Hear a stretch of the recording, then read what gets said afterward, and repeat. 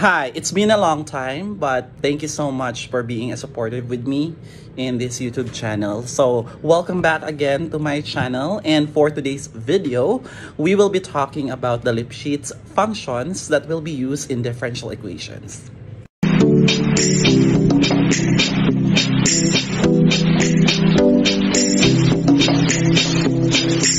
Okay, so let's start now. Let's start here with the first definition. A vector valued function, and we denote this vector valued function here. And this function is said to be Lipschitz condition. So magkakaroon siya ng Lipschitz condition in a region R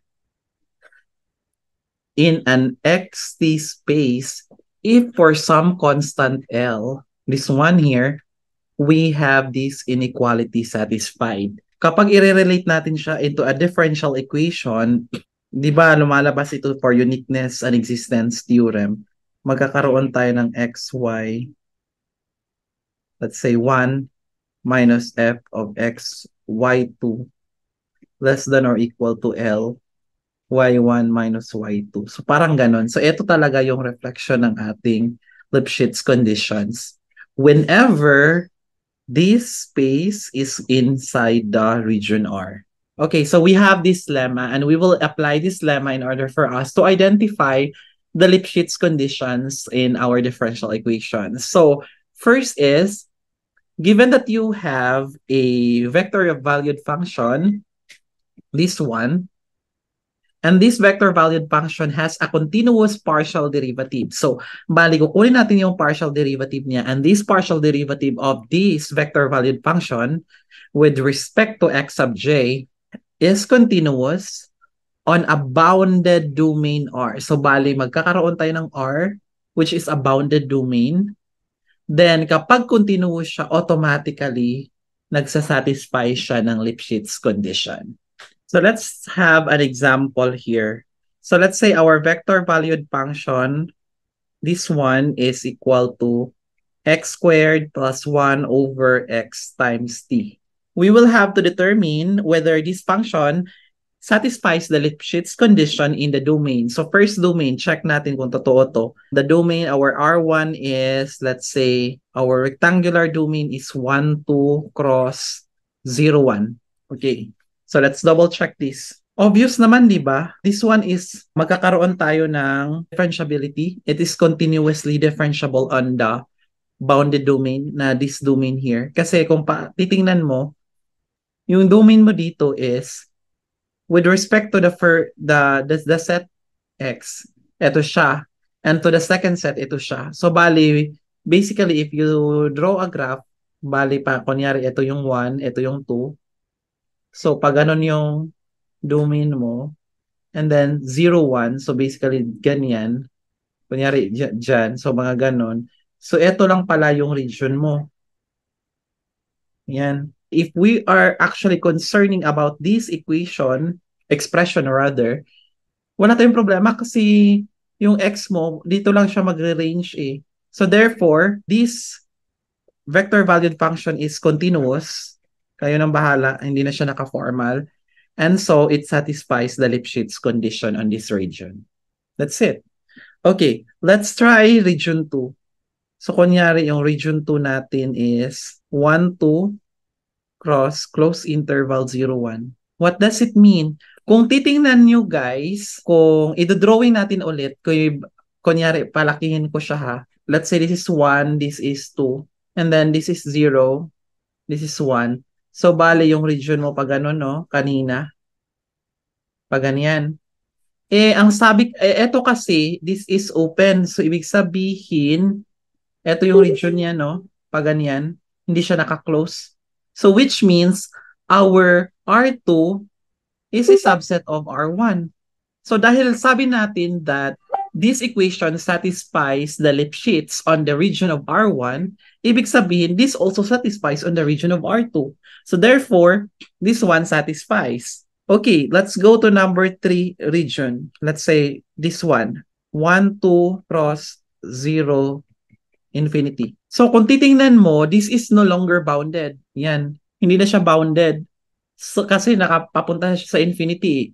So, let's base on the theorem. Importante talaga, let's double check on what is transpired by our lemma or our theorem. Ang sabi kasi niya, this vector valued function has continuous partial derivatives on a bounded closed domain. However, in this case, hindi kasi ito bounded eh. So in other words, hindi natin pwedeng i-apply yung lemma na yan. So mangyayari, we have to do the computation manually. So kayo nang bahala explain dyan ha. Okay, I'll have to do it by draft na lang. This one minus this. So that means we get 2 points x and y on our region. And this one over xy. So, di ba, kapag ipa-plug in ko siya dyan, remember, this is our function. Yan. So, pag ipa-plug in ko yung x dyan, ang lalabas, eto, tama? So, I would get, ano yun? That is x squared plus 1 over x. So, I have x squared plus 1 over x times t minus y squared plus 1 over y times t. Ganyan. All over the absolute value of x minus y. Okay, so bali nagpa-plug in lang ako dyan ha. And so what happens next? Di ba, ang mangyayari dito, our denominator is xy, so we will have x squared y plus y, meron pa yung t ha, t minus xy squared plus xt. Tama ba? Ganyan. All over x minus y. Ganyan. Ay, this has t pala. So, ibig sabihin, kung pwede kong ipang-simplify lahat, so you have to do it by algebraic manipulation na lang ha, kayo na lang ha. Pag ima-manipulate ko yan, ang lalabas, this is xy minus 1 over xy. Tapos, mayroon kang times t dyan. Okay? And remember, this is positive kasi naka-absolute value naman siya eh. So in other words, this is greater than just t. Tama? So dahil it's greater than just t, and ang sabi kasi dito, di ba, ang kwento dito is that your function is given by this. So this one approaches infinity as t approaches infinity. So, kapag mag-approach siya sa infinity, there is no such L. There does not exist such L. Kasi, ang mangyayari, pag nag-approach siya sa infinity, hindi ka makakahanap ng any value of L that is independent of X, the Y, and the T itself, such that yung hinahanapan mo sana is magiging ganito. Ganyan.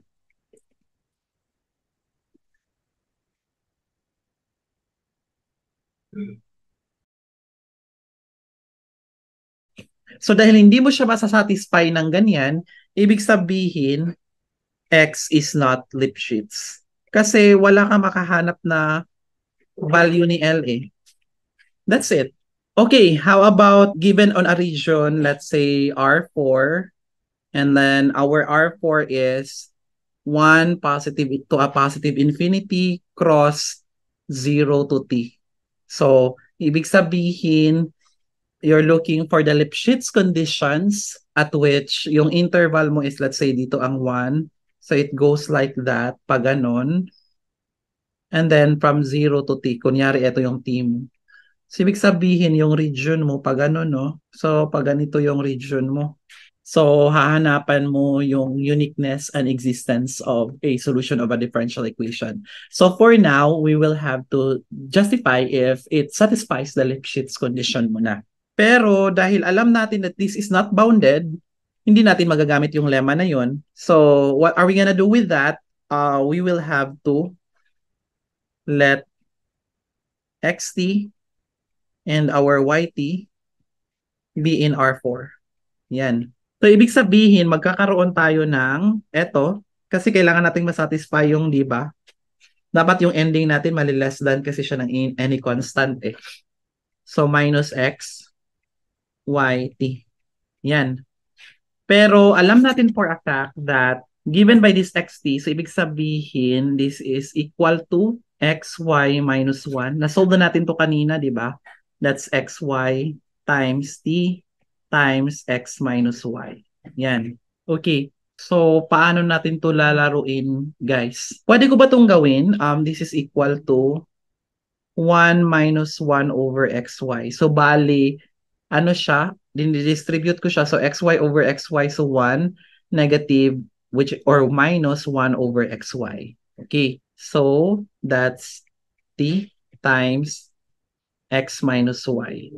Okay. Know for a fact that this one is kasi ang sabi natin, balik nga tayo sa function, kung paano dinefine yung function, xt. So, ibig sabihin, this is a real valued function or I'm sorry, a vector valued function sa region, so on the xt space.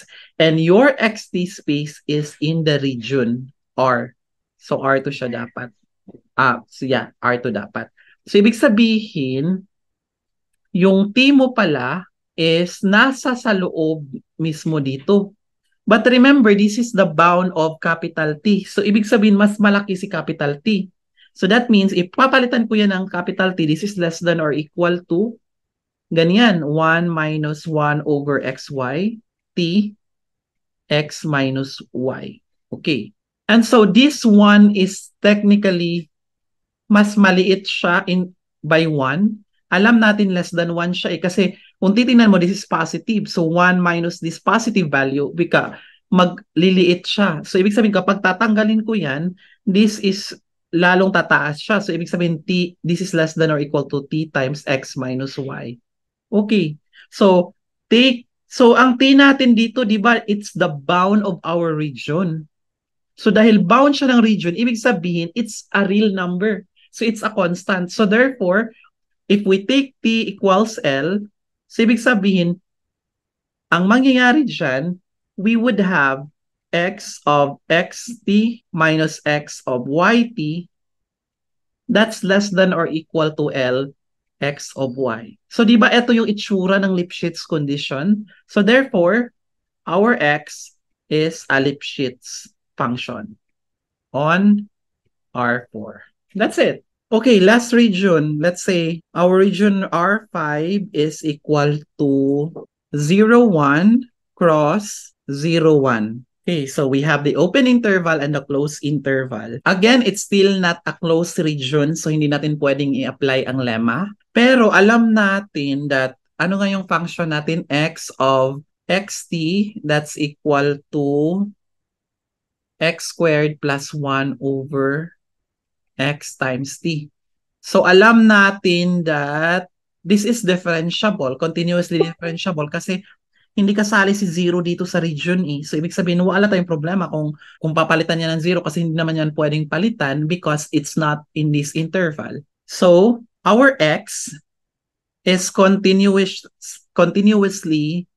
differentiable in R with ang partial ni xt with respect to your x is actually the x squared minus 1 all over x squared t.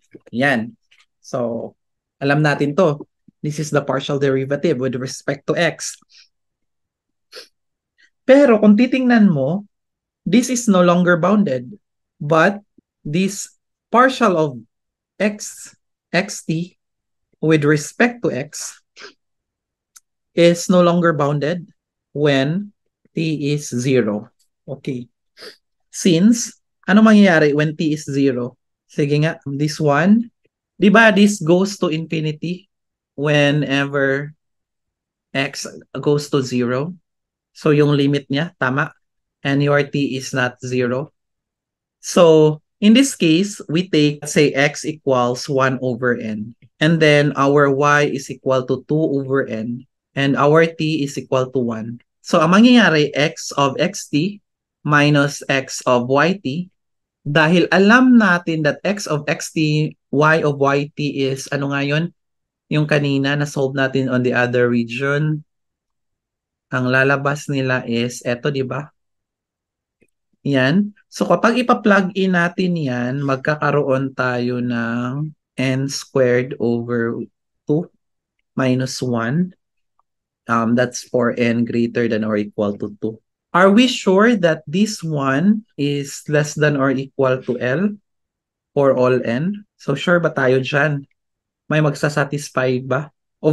Obviously, hindi. Wala tayong makikita dito eh. Kasi this n is independent of L. So, ibig sabihin, there does not exist L in R such that this n squared over 2 minus 1 is less than or equal to L. So, therefore, our x is not Lipschitz. That's it. So, if you have any question or clarification, please let me know. Okay, that's all for today. Thank you so much for watching. If you have any questions or clarification, please let me know so that we can discuss on that. And for those who are new to my channel, please don't forget to subscribe so that you'll be updated on a lot of videos that I'll be uploading soon. Thank you and have a great day.